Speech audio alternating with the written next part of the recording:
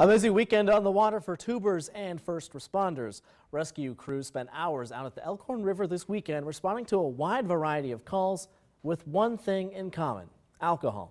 Reporter Miranda Christian has more from the banks of the Elkhorn. This access point just reopened this weekend, so hundreds of people were out here. Now, rescue crews were also busy responding to multiple calls all weekend long.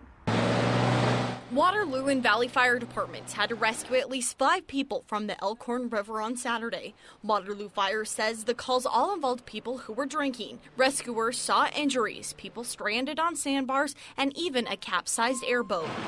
That's pretty intense. It's probably because the Elkhorn River was closed down for a while, so everybody's like, oh, it's back open, let's all go crazy.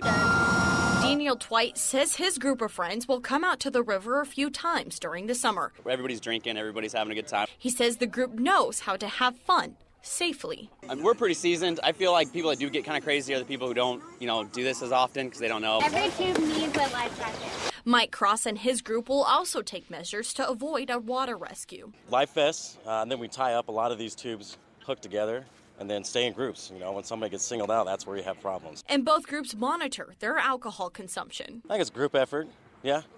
If we see somebody that's a little too much, then we, not cut them off, but, we stick with them extra, give them an extra hand.